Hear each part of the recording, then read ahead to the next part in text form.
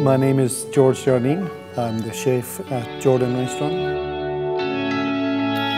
Some guests find it quite difficult nowadays to sit down at a table and just to relax and have a good time. You know, we kind of force them into it.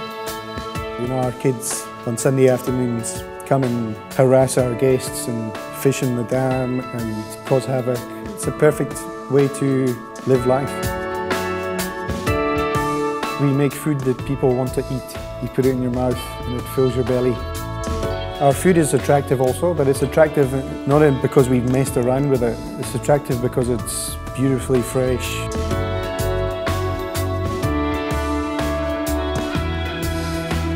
It's not just George Jardine at Jordan Restaurant. It's everybody. We're like the Musketeers. There's just more than 3 of us.